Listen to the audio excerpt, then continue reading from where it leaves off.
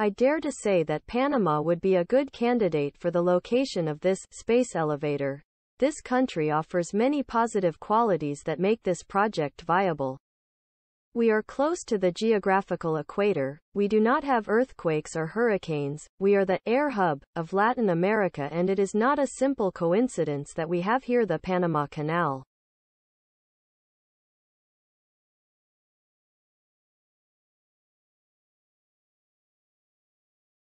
The development of the project would start in GEO, in a very similar way to those proposed in the videos, Primal Space Elevator, or in the video, Space Elevator, only up to GEO. If you have not seen them yet, I leave you here the links.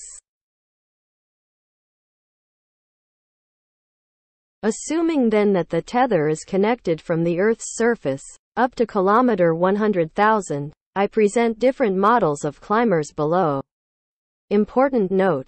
It should be noted that these climbers can use both types of tether, the cable-type tether, and the ribbon-type tether, and in this video we will describe the climbers that use these tethers. Important note. All astronauts have a height of more or less 1 meter and 90 centimeters.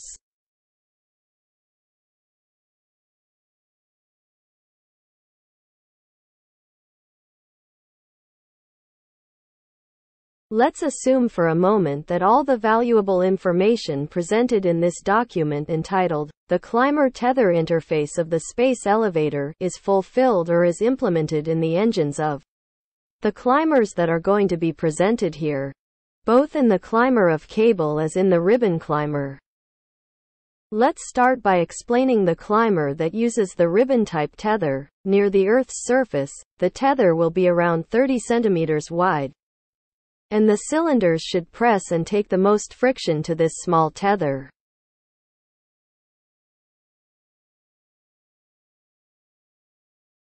Once the motors are assembled and pressing both sides of the tether, they should look like this.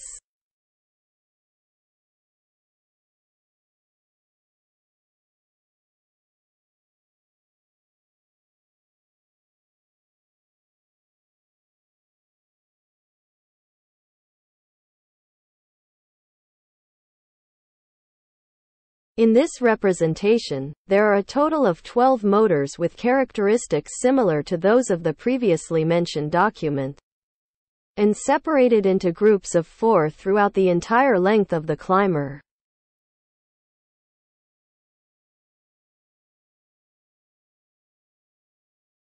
The chassis will be made of carbon fiber, or of better quality. It must withstand the space environment. The 12 electric motors will be anchored in it.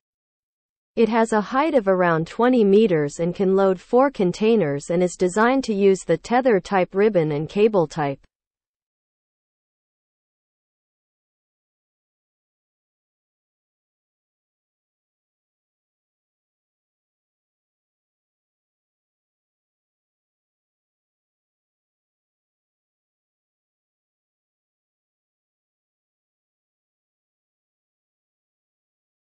With the 12 motors installed in the chassis, it should look like this.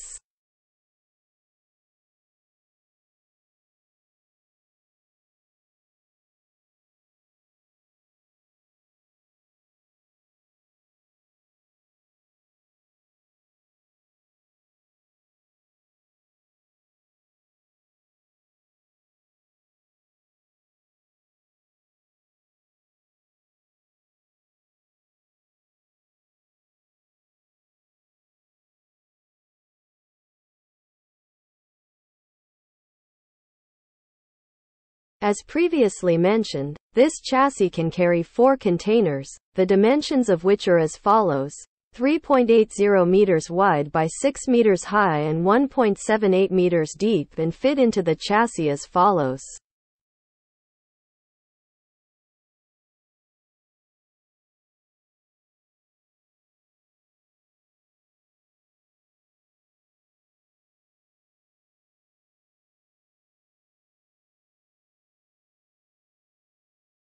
It also has a satellite dish with a radius of about 6 meters. which receives the laser or microwave and transforms it into energy for the climber and is strongly attached to the chassis of the climber.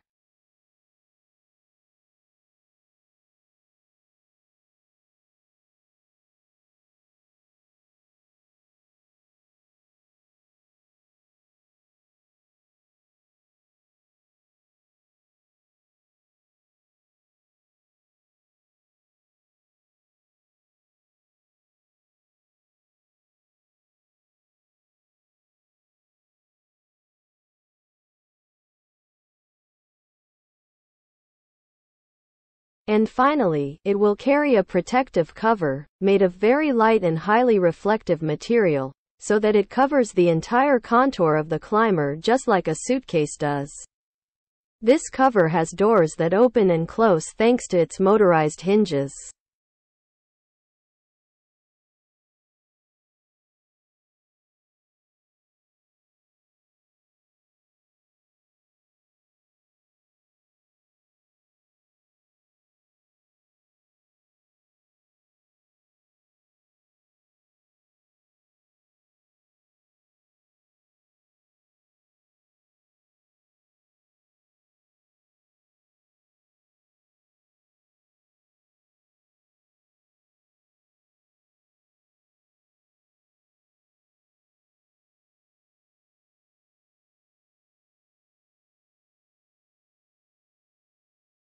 And on the other hand, we have my favorite, the climber that uses the cable-type tether, and that works as follows.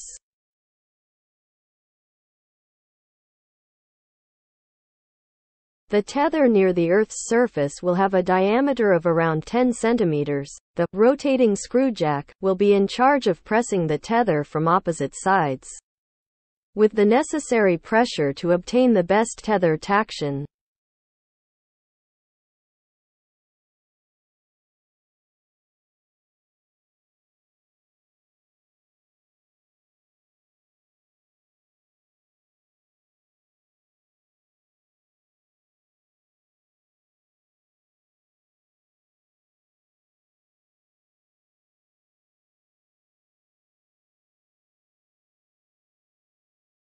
This pressure will cause the tether to deform near the Earth's surface where it is not as thick. As you get closer to GEO, the tether will thicken and the rotating screwjack will reduce the pressure, since in GEO the tether will be around 12 inches thick.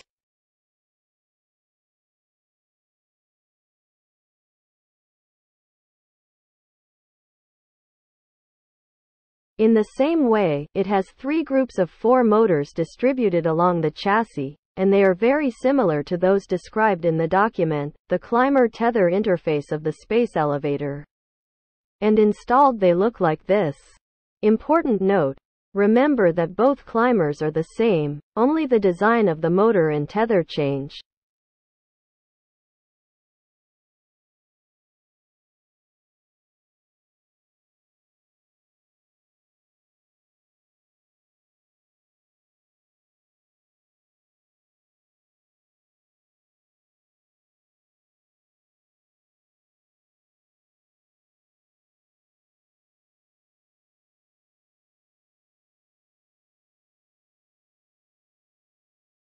As previously mentioned, they can carry the same type of container, which has a volume of 41 cubic meters of capacity.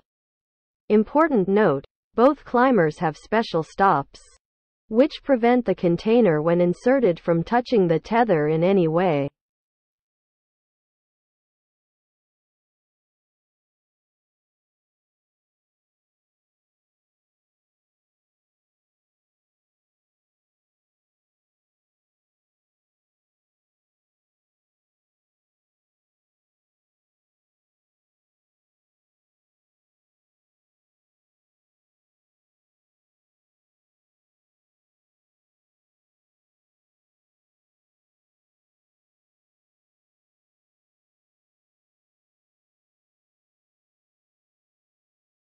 Same as its twin climber design for ribbon-type tether, it also has a satellite dish with a radius of about 6 meters, which receives the laser or microwave and transforms it into energy for the climber. and is strongly attached to the chassis of the climber.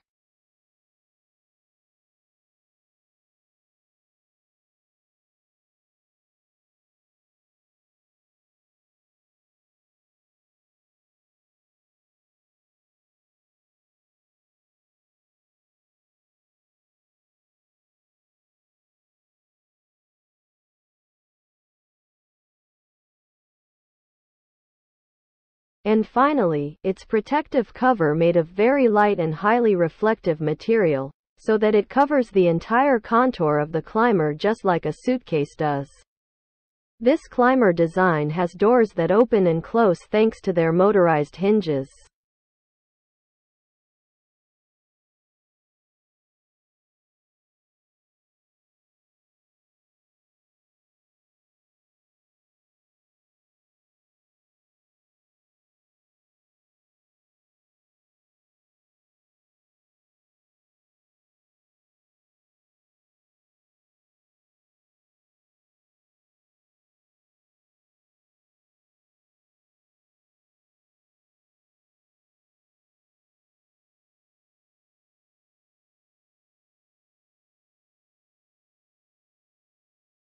Assuming that the tether is ready to be used, then everything would start on the surface of the Earth, either using a nuclear silo type structure on Earth, or an offshore platform.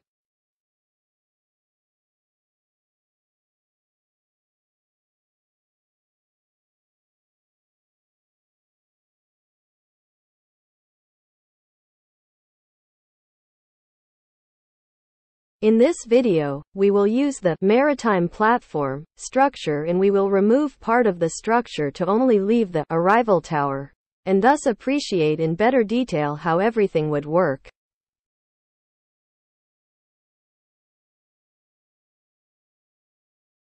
At the bottom of the arrival tower will be located all the components and machinery necessary to generate either the microwaves or the laser that will be sent through the satellite dish to the climber.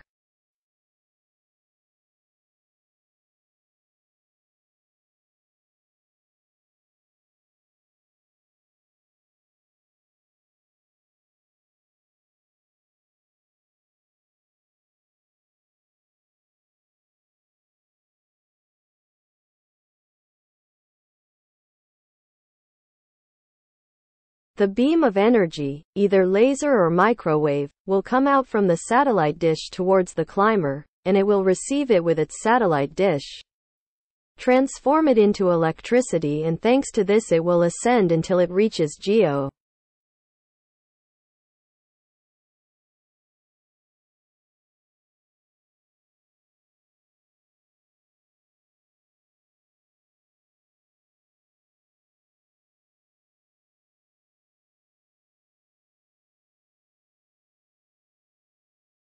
In this presentation, the first thing that will be done is to take the space elevator to kilometer 37,000, where the assembly machine is located. At this site, specialized robots will be waiting for the arrival of the space elevator to unload the containers, since a second laser or microwave generator will be built at this point.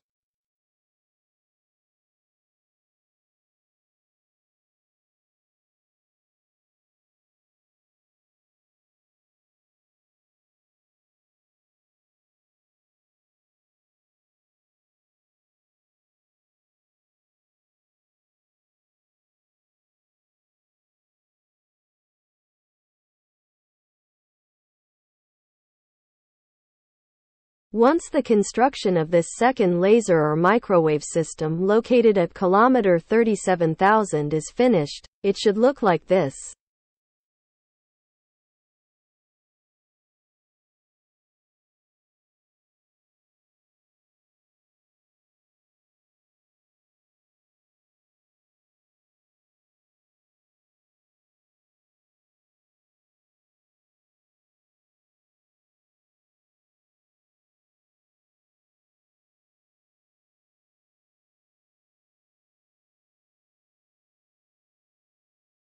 Another option that feeds energy to this second laser or microwave generator in GEO could be the installation of a nuclear microreactor that feeds the system for a couple of decades.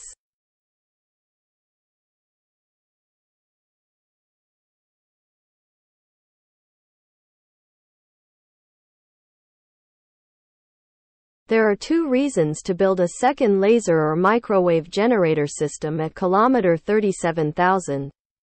Number 1 is due to the Earth's atmosphere, since it takes the climber 8 days to just reach GEO and another 8 days to return, and in that period of time, the weather can change on the Earth's surface and hinder the delivery of energy. Also, it makes more sense to build it at this point, since I have 36,900 kilometers without continuous atmospheric interference. Reason number 2 is that when the climber returns to the maritime platform or nuclear silo, it could assemble a second climber that receives energy from GEO and thus double the shipment of goods. And thanks to its railway pantograph type connection, both can share the power in case of delivery failure.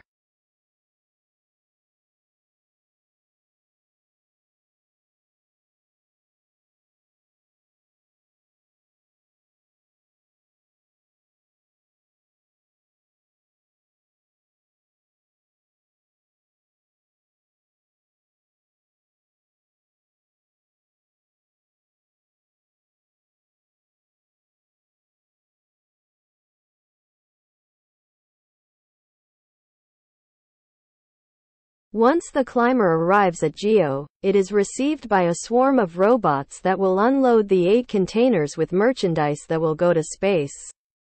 And other robots will place containers with merchandise from space returned to Earth.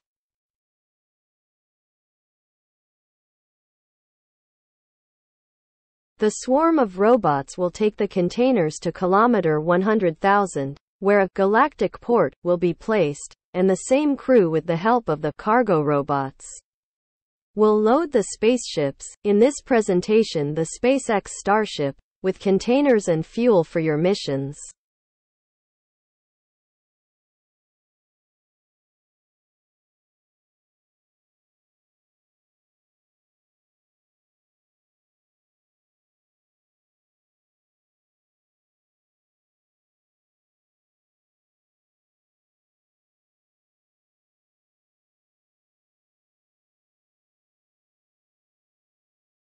Also, using the same climbers, a kind of warehouse will be built by stacking several of these climbers one on top of the other, where the containers will wait for the climber in GEO.